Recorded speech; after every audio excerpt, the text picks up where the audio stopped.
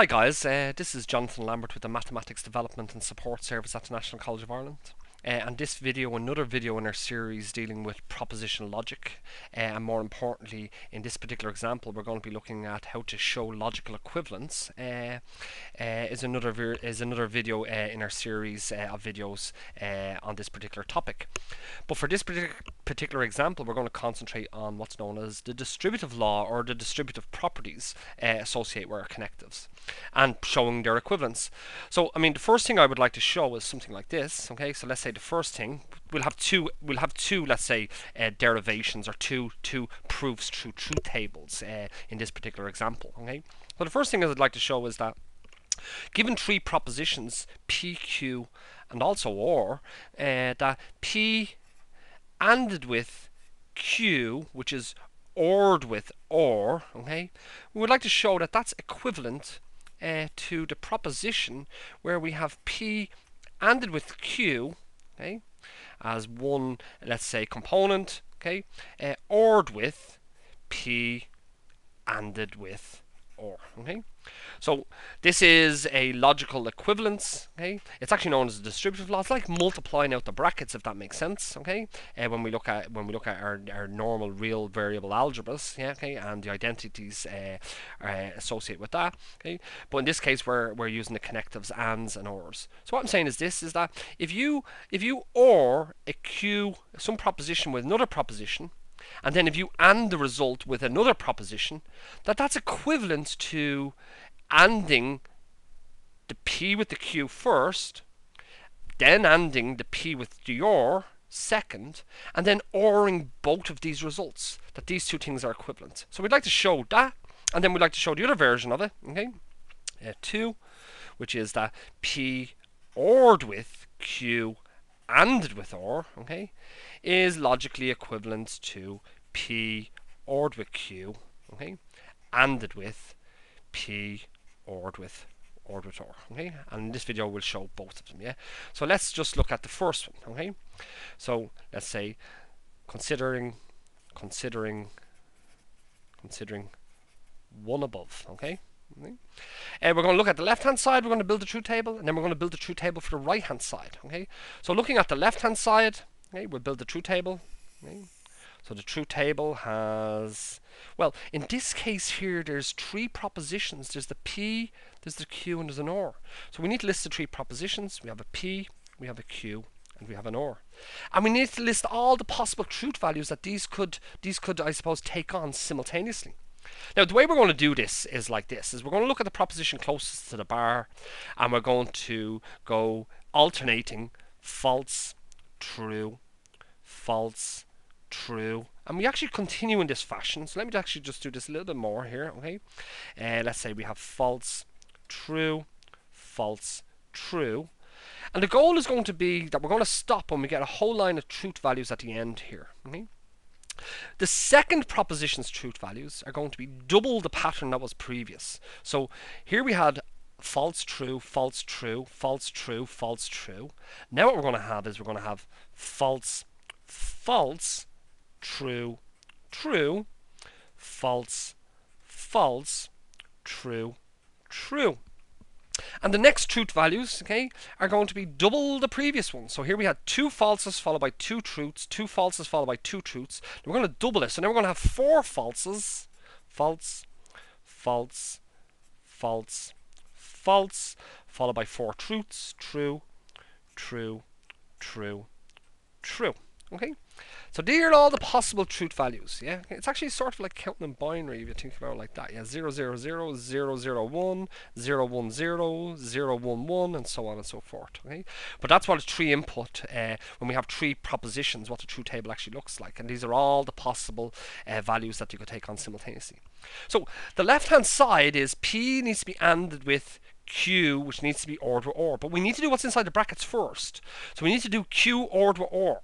So we need to do Q ORed with OR, which is simply just an OR evaluation. But the left operand is the Q column, and the right operand is the OR column. Now we know the way an OR works. An OR only ever gives us false when both of them are simultaneously false. Well, here's where we have two simultaneous false values here, so it's going to be false here. Where else have we got two simultaneous false values? We have them here. So it's going to be false here. Anywhere else? And there's nowhere else. So everywhere else must be true. Okay?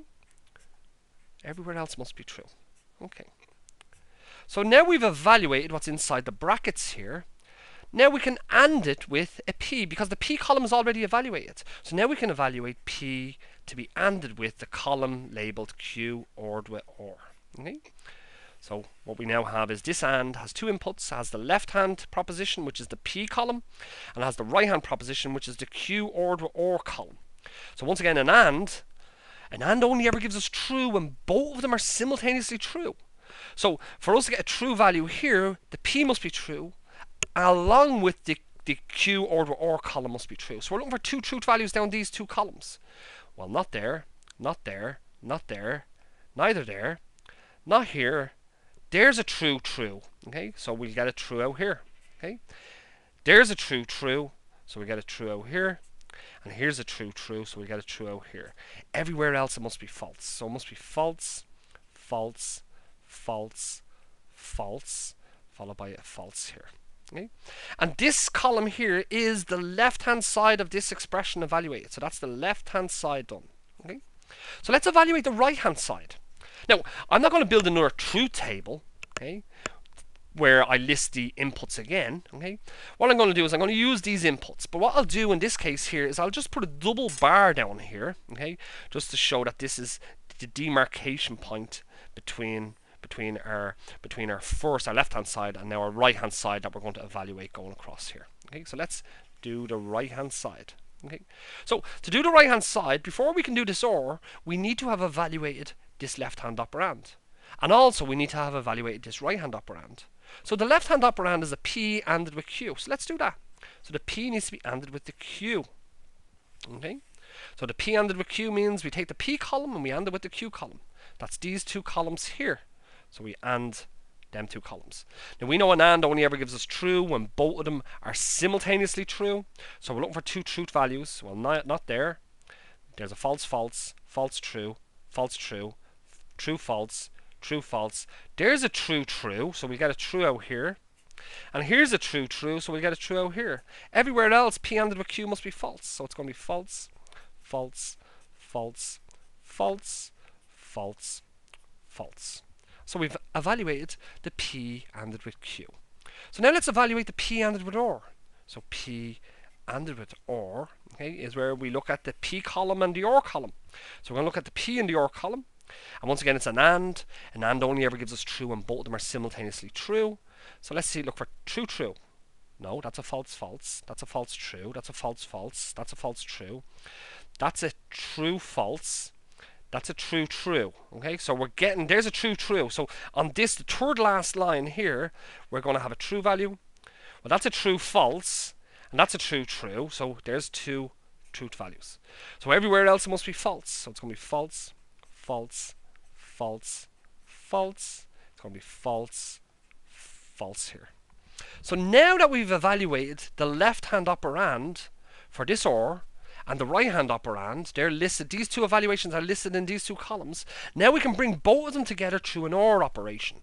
So we're going to now evaluate P, the P ANDed with Q column, and we're going to OR that with the P ANDed with OR column. Okay? So what we're going to do is we're going to OR them, and we know that an OR only ever gives us false when both of them are simultaneously false. So here's a false, false. So we're going to get a false.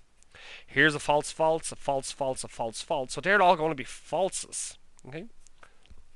They're all falses. There's a false, false, so that's going to be falses. Here's a false, true. They're not simultaneously false, so we get a true value out. They're not simultaneously false, so we get a true value out. And neither are these, so we get a true value out. Okay? And this particular column here, okay, is the evaluation of the right-hand side of this particular equivalence. Yeah? So this is the right-hand side. And hopefully what we can see is that under all possible inputs, when we put a false, false into the left-hand side, we get a false out. When we put a false, false into the right-hand side, we get a false out. And we can actually see that these values match under all possible inputs. These values, the output values, are exactly the same. So what we've actually shown here through the use of truth tables is this first expression actually is true. That the left-hand side this propositional expression is logically equivalent to this propositional expression over here. Okay. Let's take the next proposition here, yeah, the next version of the distributive law, and let's try that. Okay. So what we have is, what we'd like to show is, we'd like to show that P ORed with Q ANDed with OR is logically equivalent to P ORed with Q ANDed with P ORed with OR. Okay. And once again, we need to build a truth table. Okay. There's three inputs. We take the left hand side, and then we'll deal with the right hand side. So the inputs, okay, I'll just do a big bar across here. The inputs are P, Q, and OR. So we have a P, we have a Q, and we have an OR. And like what I said earlier on, we'll turn off and on. So it's false, true, false, true, false, true, false, true. Then we double the pattern. It's false, false, true, true, false, false, true, true. Then we double the previous one, so it's going to be false, false, false, false, true, true, true, true. And let's evaluate the left hand side. So the first thing we need to do is what's inside the brackets. The Q. Before we can do this OR, we have to have evaluated this expression here. Okay. So we need to evaluate the Q ANDed with OR. So Q needs to be ANDed with an OR. Okay. So let's do that. Okay. So the Q column is down here, down the middle, and the OR column is the one closest to the bar. Okay. And AND only ever gives us true when both of them are simultaneously true. So let's find a true true. Not there. No, no. There's a true true, so we got a true here.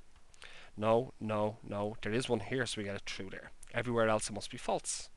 Okay. Everywhere else must be false. Okay. Now that we've evaluated the right hand side of this OR, we can now OR the left hand side, which is the P column, which has been evaluated. We can OR with the Q ANDed with OR column. So now we're going to actually evaluate what's P ORed with Q ANDed with OR. Okay. So an OR only ever gives us false when both of them are simultaneously false. So we're looking down these two columns. So there's a false false, so we get a false. There's a false false, so we get a false. There's a false false, so we get a false. They're not simultaneously false here, so we get a true value out. They're not simultaneously false there, so we get a true value. Neither there, so we get a true value. Neither there, so we get a true value. And neither there, so we get a true value. So this column here represents the right hand side of this equivalence. So this is, the left hand side of this equivalence. So this is the left hand side. Okay. Now let's do the right hand side. And once again, I'll just do a double bar there here to demarcate the left hand side from the right hand side. Okay. So let's just do a double bar there. Okay.